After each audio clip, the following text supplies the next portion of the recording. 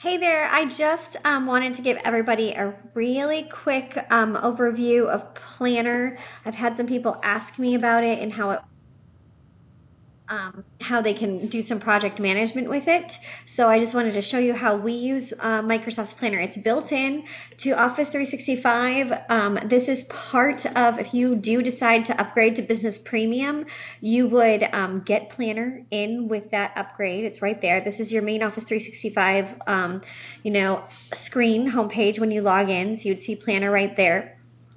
And that's for the extra $8 or $8.50 a month that you would have to pay per user to upgrade to the business premium.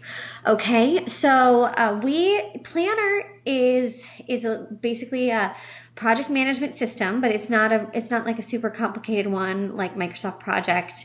It is very simplified. It's easy to use. It's a lot like Slack or some of these other Red Booth, some of these other not Slack, but some of the other drag and drop task managers out there, right? So a planner is created, a project management basically system is created for every single group that you have in Office 365. So like I said, Office 365 works a lot in groups. So we have created a group, which is in turn a team called Sinlon Sales and Marketing. So I'm going to show you how that works. So in Teams, let me pull Teams in. We have a sales and marketing group. Okay, here you go.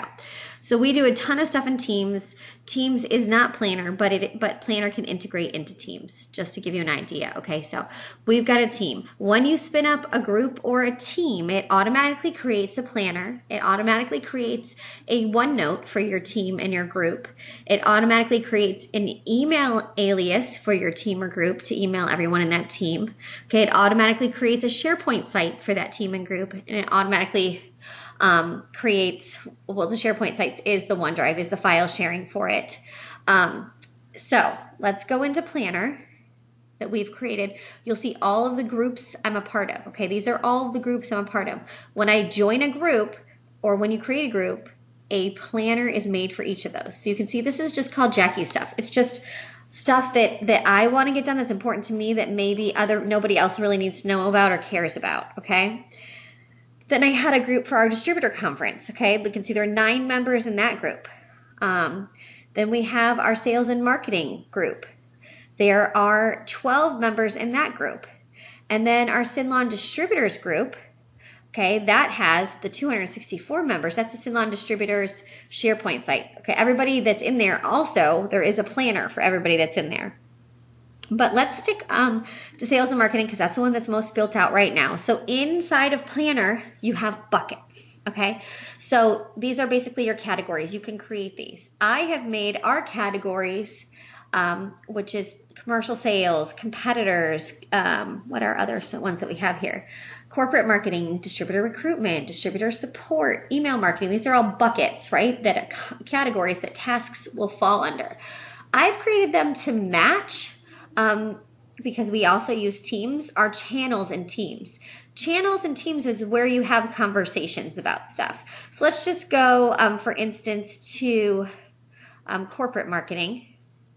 So you'll see here in corporate marketing, we're having a conversation about blog articles and different things like that, okay?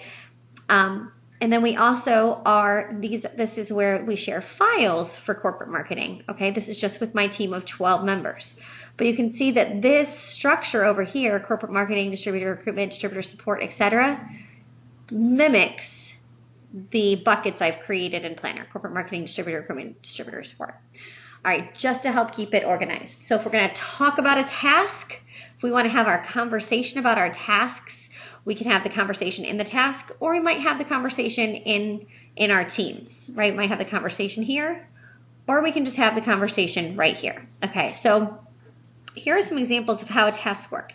Here's one right here under corporate marketing. I'm going to click on it, and here's the description of the task. I can hit this little button that says show the description, in the preview, like you see over here. That will show it in the preview. I can decide that I actually want to show any attachments in the preview by just clicking there. That'll change the preview. I can assign people. I can assign multiple people. I can assign just one person. I can remove people from the task. They will be notified when a new task is created, and they will also be notified if their task is overdue. I can change the bucket or assign the bucket here. I can mark it as not started, in progress, or complete. And I can set start times and then due times when deadlines. So let's say my task has multiple components to it, so first you need to contact the Fiverr guy. This is to create a animated GIF signature in the email block. Then we need to approve the design.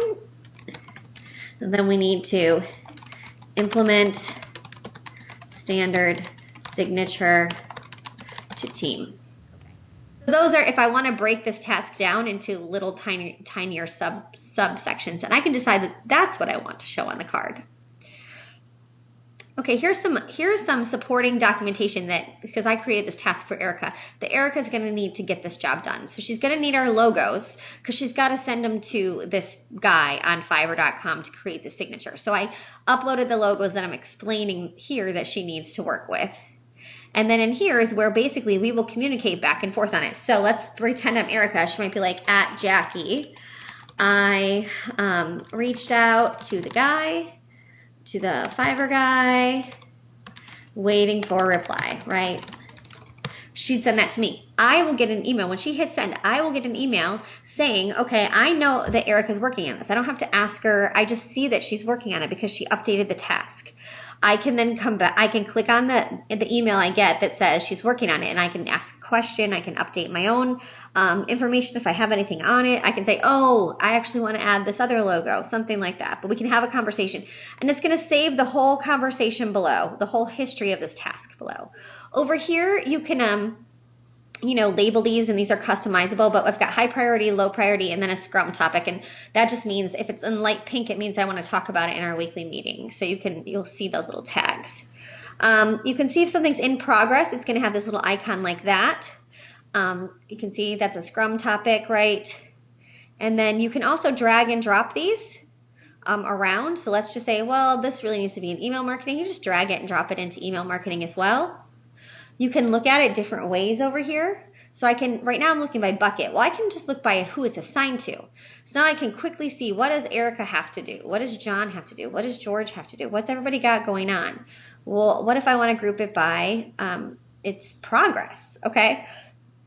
Now I can just quickly see, these are everything that's not been started. This is what's in progress, and this is what we've actually completed.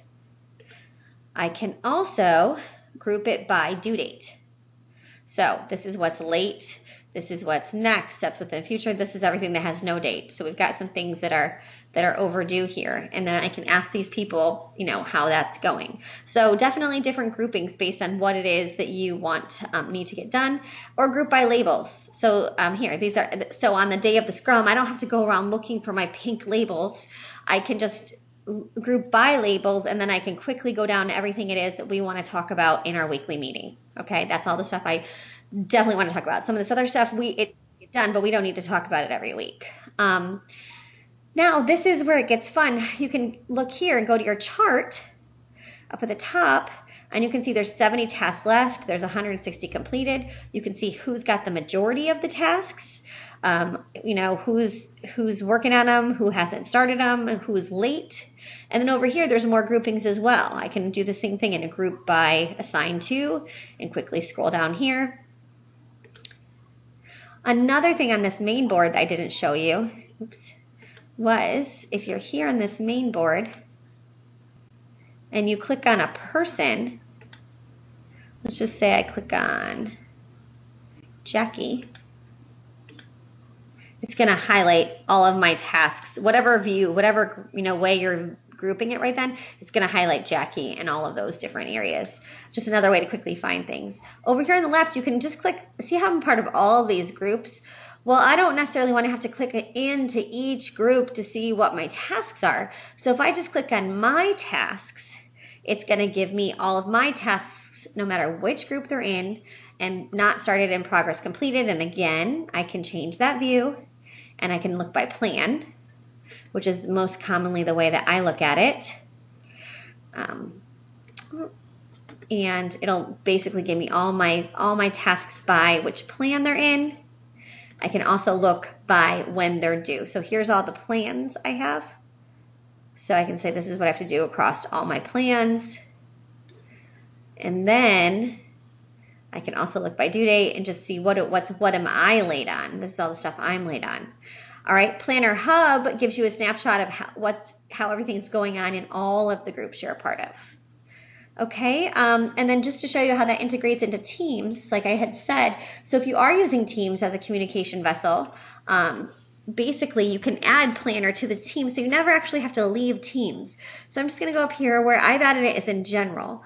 So I've added a tab up here. This is where we have conversation, but I added a tab up here called Planner Tasks, and you'll see that what it does is it actually just pulls in all of that whole, see all my buckets, it just pulls it right in here to Planner so that I never actually have to leave this environment if I don't want to. So I can just work from Planner from in here. It's a little easier for me to work from it in the main full web browser version, but if you want to work in it from here, you can. And then if you just want to get out of here for whatever reason, you can click on this little icon and go to website. It's going to pull it up in the main website just like we were in there. I think I showed you how to add new ones. So anyway, so yeah, that's Planner in a nutshell. Let me know if you have any questions.